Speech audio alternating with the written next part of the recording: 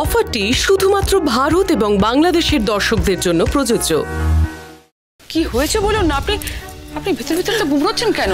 কি হয়েছে? দিদি আমি নিশ্চিত দিদি, জামাই আর সুন্দরীর মধ্যে কোনো সমস্যা আছে। জামাই দিনের পর দিন বাড়ি ফেরে না, জামাই দিনের পর দিন অফিসেই থেকে যায়। কি বলছেন কি আপনি? মালিনীর বিয়ের সময় তো আমি নিজের চোখে দেখেছি ওদের দুজনের মধ্যে কত প্রেম। জানি না দিদি আপনি কি দেখে কি বুঝেছেন, কিন্তু বিশ্বাস করুন আমিও তো অনেকদিন হলো ওদের দেখছি। বিশেষ করে জামাই যখন কলকাতায় আসে তখন আমূল বদলে যায়। এইভাবে চললে আমি জানি না দিদি ওদের সংসার কতদিন চলবে। তার মধ্যে ওদের তো কোনো ছেলে মেয়েও নেই যে তার টানে ওরা থেকে যাবে। দিদি আমি জামাইকে অনেক বুঝিয়েছি, এবার আপনি একটু বোঝান দিদি, আপনি একটু বোঝান জামাইকে। ঠিক আছে, আমি সূর্যের সঙ্গে নিশ্চয়ই কথা বলবো। দেখুন বেআইন, সুন্দরীকে আমাদের ছেলের বউ হিসেবে পেয়ে আমাদের কিন্তু গর্বের শেষ নেই। আপনি কোনো চিন্তা করবেন না, আমি আপনাকে কথা দিচ্ছি আমি বা সুন্দরীর শ্বশুর মশাই কেউ সুন্দরীকে জীবনে কষ্ট পেতে দেব না। আমি কথা দিলাম আপনাকে।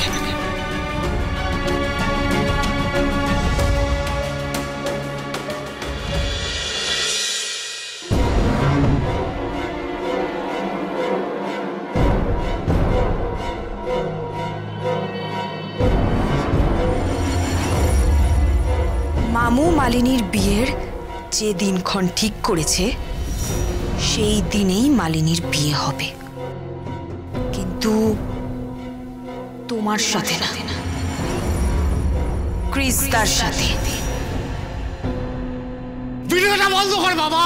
বাবা প্লিজ শুনুন, আপনি তো শুনুন আমার কথাটা প্লিজ। সুন্দরী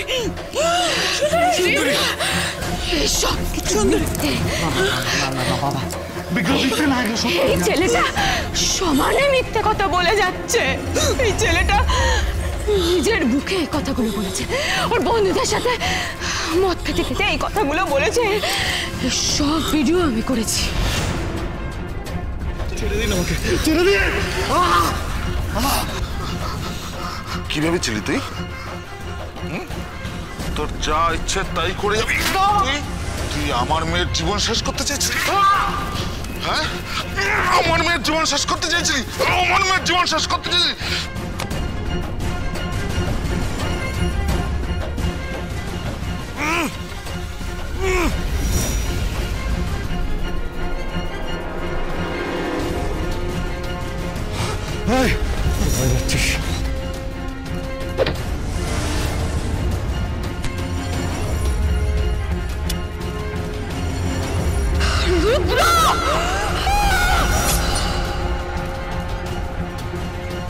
রুদ্র, তুই ঘুমোবি না?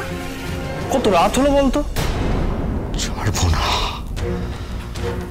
ছাড়বো না, ছাড়বো না, কিছুতেই ছাড়বো না, কিছুতেই না।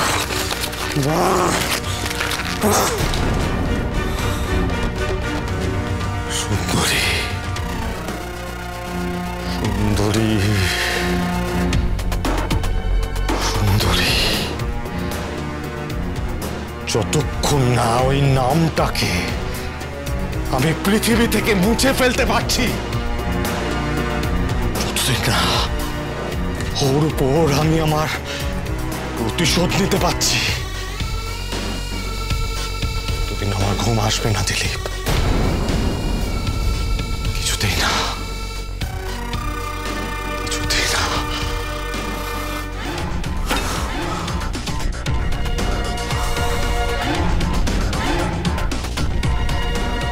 সুন্দরীর জীবনটাকে আমি খাড় খাড় করে তারপর আমি শান্তির ঘুম ঘুমাবো, তার আগে নয়। কখনো না।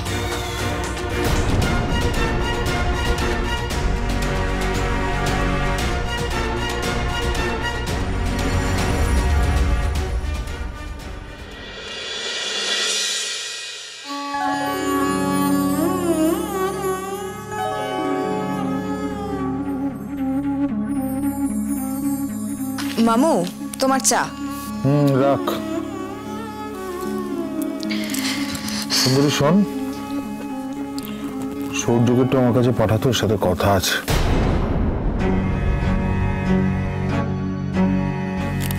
দাঁড়িয়ে রইলি কেন? সূর্যকে বল এখানে আসতে আমার কাছে। মামু, সূর্য তো বেরিয়ে গেছে। সূর্য বেরিয়ে গেছে? কত সকালে বেরিয়েছে? তাও প্রায় 1 ঘন্টা আগে। অত সকালে তোমরা তো কেউ ওঠোনি তখনও। সবাই ওঠার আগেই ও বেরিয়ে গেছে। ও বলেছিল কাউকে না ডাকতে, তাই আর ডাকেনি তোমাদের কাউকে। কাল রাতে কখন ফিরেছে ও? ওই 12টা নাগাদ। তাই নাকি? কিন্তু আমি তো 12:30 অব্দি জেগেছিলাম। আমি তো কোনো কলিং বেলের আওয়াজ পাইনি।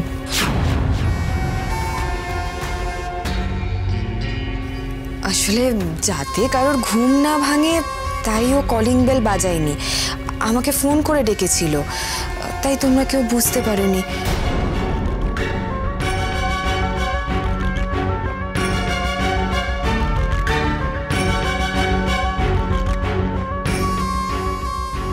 বুঝতে পারছি না মামু কথাটা বিশ্বাস করলো কি করলো না। ও আচ্ছা। যাক বাবা, বিপদ কেটে গেছে। আরে তোর সাথে কি সিরিয়াল কথা হয়েছে এর মধ্যে? না তো, হসপিটালে দেখা করেই তো বেরিয়ে গেল, তারপর আর কথা হয়নি। সিটকে একবার ডাকিস তো, ওর সাথে আমার একটু দরকার আছে। সিডের সাথে মামুর কি দরকার? মালিনী তো আমার আর সূর্যের ব্যাপারটা জেনে গেছে। ও আবার পোকার মতো মামুকে, আমাকে আর সিটকে নিয়ে কিছু বলেনি তো? কিরে, কিছু বলবি? কি ভাবছিস দাঁড়িয়ে দাঁড়িয়ে? না না মামু, কিছু না। আজকে ইনস্টিটিউটে সিডের সাথে আমার দেখা হবে, আমি তখন ওকে বলে দেবো। সে কি, তুই আজ বেরোবি নাকি? আজ মালিনীর বাড়িতে গৃহপ্রবেশের পুজো হবে আর তুই বেরোবি? আমার মনে আছে মামু, আমি পুজোর পরেই বেরোবো। আচ্ছা।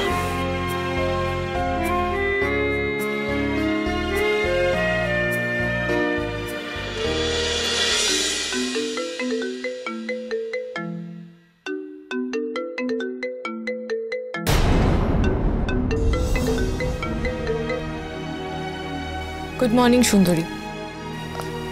Good morning madam. তুমি কাল রাতে সূর্যকে কল করেছিলে?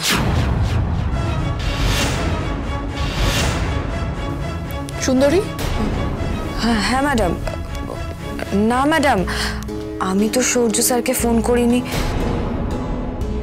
কিছু কি হয়েছে ম্যাডাম? মানে হঠাৎ করে আপনি এরকম কথা জিজ্ঞেস করছেন? ও কিছু না, ছাড়ো। আচ্ছা তুমি আজকে আসছো তো? আসছি। ঠিক আছে, দেখা হচ্ছে।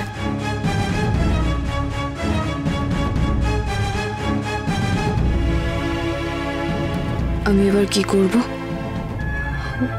কোথায় পাবো আমি লাবণ্য ম্যাডামের হারটা?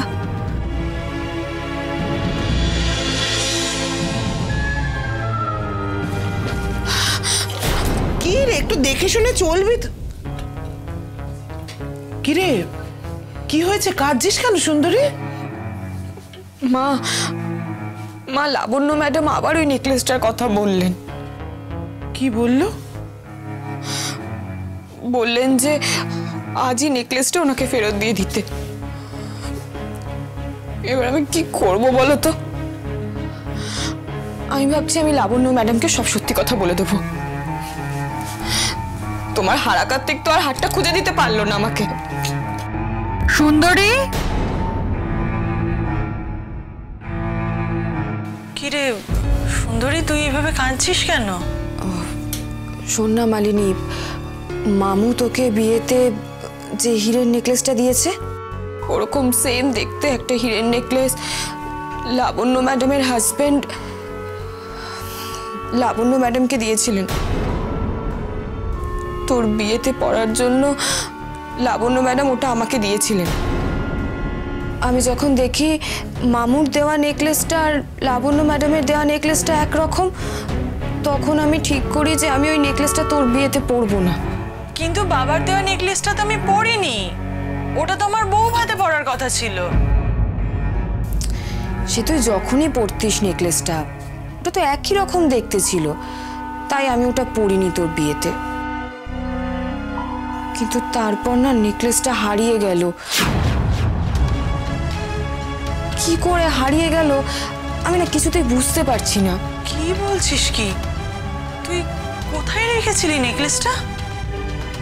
আমি তো নেকলেসটা ব্যাগের মধ্যেই রেখেছিলাম, তো মাঝখানে যা সব হলো আমিও ছিলাম না, এতদিন হসপিটালে ভর্তি ছিলাম, তারপরে না আমি খুঁজে পাচ্ছি না কোথা থেকে যে কি হয়ে গেল, আমি বুঝতে পারছি না রে কিছু। জ্যোৎস্না মাসি ফ্ল্যাটটা তো খুলে দিয়েছে, আর আমিও সব দশকর্মার জিনিসগুলো এনে দিয়েছি। বাহ, কিন্তু খুব দায়িত্ববান ছেলে দেখছি। হ্যাঁ, গ্রাম থেকে যে ফার্নিচারগুলো এসেছে সেগুলো সব সাজানো হয়ে গেছে, কিন্তু একটা সমস্যা হয়েছে। সমস্যা? আবার কি সমস্যা হলো? যে আলমারিটা এসেছে সেটা চাবিটা কোথাও খুঁজে পাওয়া যাচ্ছে না। চাবি পাওয়া যাচ্ছে না মানেটা কি? চাবি তো আলমারিতেই ঝুলছিল দোকান থেকে যখন এসছে তখন থেকে, তা চাবিটা গেল কোথায়? আমি জানি মালিনী, লাবণ্য ম্যাডাম আমাকে কোনোদিনও ক্ষমা করতে পারবেন না এটার জন্য। উনি বারবার আমাকে বলে দিয়েছিলেন আমি যেন এই নেকলেসটা খুব যত্ন করে গুছিয়ে রাখি। ওনার বর ওনাকে নেকলেসটা দেওয়ার সাথে সাথে উনি নেকলেসটা আমাকে দিয়ে দিয়েছিলেন তোর বিয়েতে পরার জন্য। উনি নিজেও পরে দেখেনি একবারও, আর আমি ওটা হারিয়ে ফেললাম রে।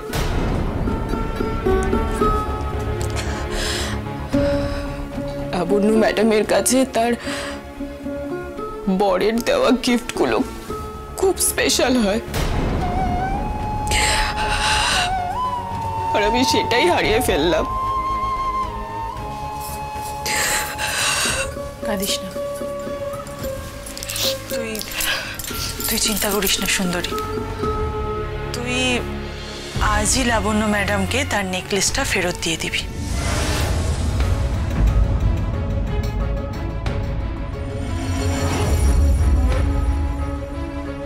কি করে ফেরত দেবে? হারটা কোথায় রাখা আছে তুই জানিস?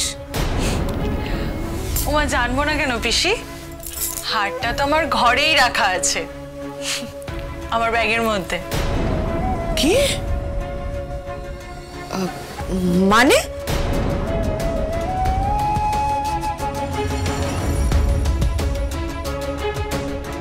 এই এই তুই কি পাগল হয়ে গেছিস? তুই এসব কি বলছিস? না না না না, এটা হতে পারে না। দেখ, তুই যেটা ভাবছিস সেটা কিন্তু কোনোভাবেই সম্ভব নয়। চুপ চুপ, একদম চুপ। আমি যেটা বলছি তুই ঠান্ডা মাথায় শোন। না না না, তোর এসব উল্টো পাল্টা কথা আমি কিছুতেই মানতে পারবো না। তুই কিন্তু আরে বাবা সুন্দরী, একটু চুপ কর না। আমি এখানে দাঁড়িয়ে এত কথা বলতে পারবো না। তুই আমার ঘরে চল, আমি বাকি কথা আমার ঘরে গিয়ে বলবো। চল। ভাই শোন, তোকে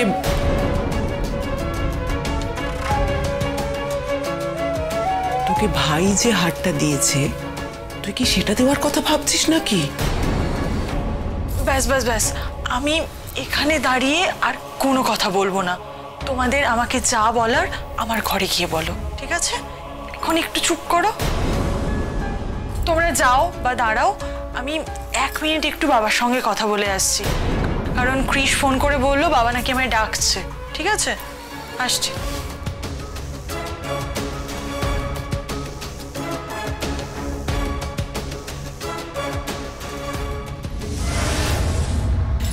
কি গো, পুজো সব কিনলে? বাবা, কি গো সকাল সকাল কি হলো? এরকম মুখটা হাঁড়ির মতো করে কি চিন্তা করছো?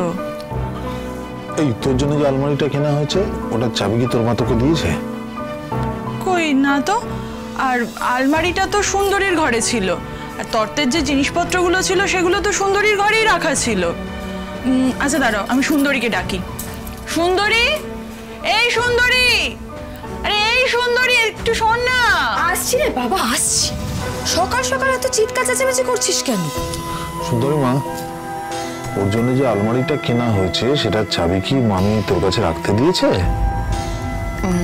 কই না তো, চাবিটা তো আলমারির সাথেই লাগানো ছিল। তারপর মালিনীর বিয়ে ছিল, এত সব কিছু হয়ে গেল হঠাৎ করে। এতদিন পর আমি হসপিটাল থেকে ফিরে এলাম। মামু সত্যি কথা বলতে না, আমি খেয়াল করিনি, আমার মাথা থেকে একদম বেরিয়ে গেছিল কথাটা। আচ্ছা, আলমারিটা তো এখানেই এসেছে তাই না? চাবিটা তো আমি রাখিনি, আমি নিশ্চিত। তার মানে চাবিটা খুঁজে পাওয়া যাচ্ছে না। আচ্ছা মামু, ওই আলমারির ভেতরে কি কোনো জিনিসপত্র ছিল, মানে কোনো দামি কিছু? না না, কিচ্ছু ছিল না, কিন্তু আলমারিটা তো খুলতে হবে। এই সুন্দরী, তাহলে এবার কি হবে? অত সুন্দর আলমারিটা ভাঙতে হবে?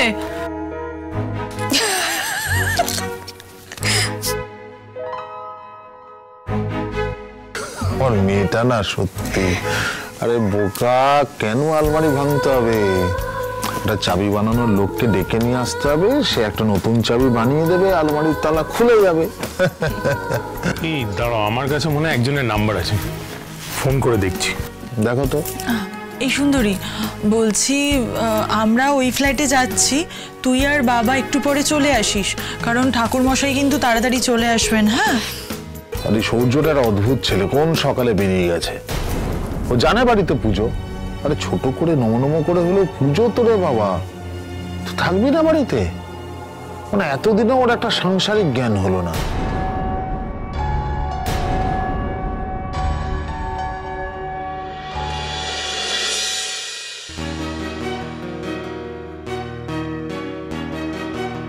সূর্য, গুড মর্নিং লাবণ্য। Good morning. তুমি এরকম রেডি হয়ে সকাল সকাল কোথায় যাচ্ছ? অফিসে যাচ্ছি লাবণ্য। আসলে অনেকদিন তো অফিসে যাওয়া হয়নি, একবার ভাবলাম গিয়ে দেখি কি অবস্থা ওখানকার। আমি ভূষণকে খুব বকা দিয়েছি, ও নিজের কাজ একদম ঠিক মতো করছে না, খুব ফাঁকি মারছে, আর রিপোর্টসগুলো ঠিকঠাক টাইমে জমা দিচ্ছে না। ওকে তো স্যাক করে দেওয়া উচিত। লাবণ্য, তুমি টেনশন করো না। দেখো, আমি তো অফিস যাচ্ছি, আমি ভূষণের সাথে কথা বলছি, আজকেই ওর সাথে বসতে হবে আমায়। হয়তো সুন্দরীকে হারের ব্যাপারটা তুমি বলেছিলে তো? হ্যাঁ হ্যাঁ, বলে দিয়েছি যা বলার। লাবণ্য, প্লিজ তুমি রাগ করো না। দেখো, ওই হারটা তুমি অনেকদিন পরনি তো, তাই আমি বলছিলাম আর কি। আমি ভেবেছিলাম হারটা তুমি পরে সুন্দর করে সাজবে, আমি তোমার কত ছবি তুলবো। আসলে এই হারটা আমার জন্য খুব ইমোশনাল লাবণ্য। সুন্দরী তো সেটা বুঝবে না। সুন্দরী ভাবছে ওকে তুমি হারটা পরতে দিয়েছো, ও কাল বা পরশু তোমাকে হারটা ফেরত দিয়ে দেবে। লাবণ্য, তুমি বরং একটা কাজ করো, তুমি সুন্দরীকে বলো আজকে সন্ধ্যেবেলা এসে হারটা ফেরত দিয়ে দিতে। তুমি বলবে তুমি একটা ইনভিটেশনে যাবে, সেখানে তুমি হারটা পরে যাবে। আমি তোমাকে হারটা পরে যেতে বলছি বারবার করে। ঠিক আছে, আমি তাই বলবো। এই তো, গুড গার্ল। আচ্ছা তুমি বসো, আমি একটু আসছি।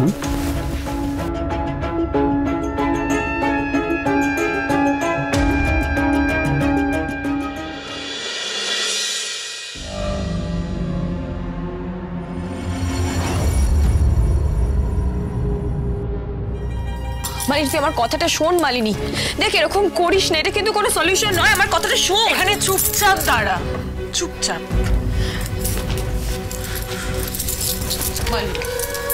ও মালিনী, মা আমার, ও মা তুই আমার কথাটা একটু শোন না, শোন না আমার কথা। এটা তো তোর বিয়ের হার, তুই এটা সুন্দরীকে দিবি কেন? আরো নেবেই বা কেন বল? তুই মালিনী আমার কথাটা শোন, এরকম করে না মা আমার। তুই তুই তুই বুঝতে পারছিস না মালিনী, রেখে দে রেখে দে, কিছু এরকম করো না।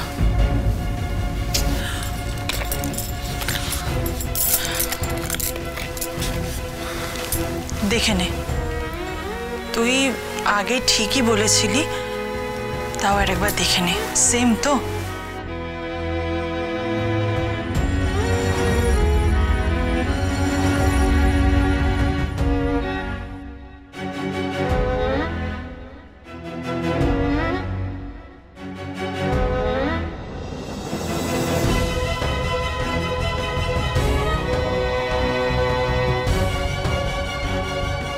সুন্দরী, তুই খুব ভালো করে জানিস আমার গয়নাঘাটির প্রতি কোনো লোভ নেই, কেউ ভালোবেসে দিলে পড়ি, এই যা।